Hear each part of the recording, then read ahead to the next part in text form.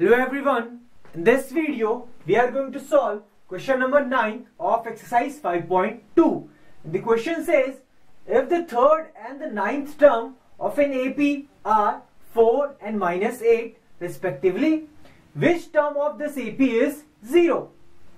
So obviously in this AP there could be many terms and you have to find which term was 0. So let's suppose that the nth term of this AP, which we don't know, is 0. And which term is nth term? We have to find out. And we know how to find nth term. If you want to find any term in AP, we have a formula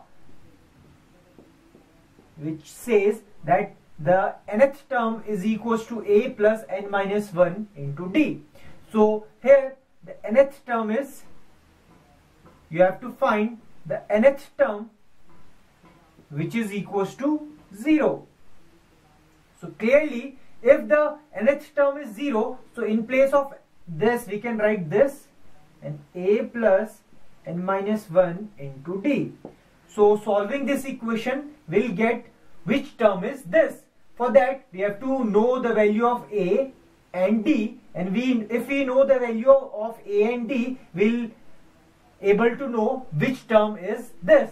Now how to find a and d? For that we have two information given to us, that the third term and the ninth term of an AP are 4 and minus 8. So the third term of an AP, again we can use this formula, and the third term is given as 4 and a plus, here the number of terms are 3, so 3 minus 1 is 2d. So this is our third term, this is the first equation.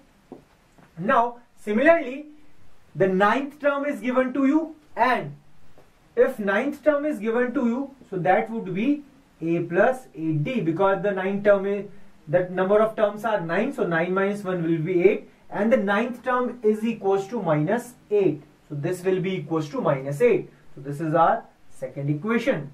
Now we can solve these two equations and we'll get the values of a and b.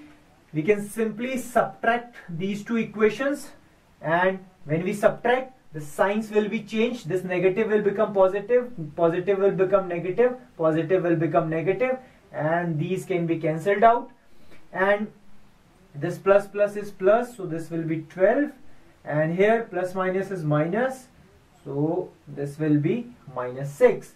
So the common difference will be equals to 12 upon minus 6. This value when shifted to that side, it should divide. So the value of d must be equals to minus 2, because this can be cancelled 2 times and there will be a sign of minus. Now if I substitute this value in any of the equation, I'll get the value of a.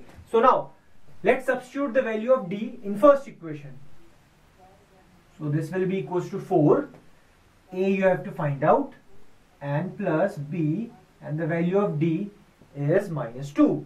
So this will be equals to a, this will be equals to minus 4, and this will be 4, and a will be equals to 4, and this minus when shifted to this side, it will become plus, and the value of a will be 8. So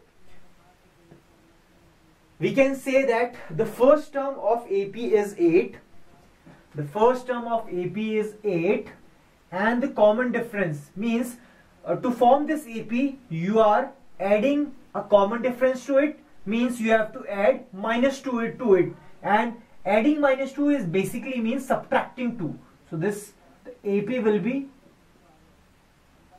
like this, and so on.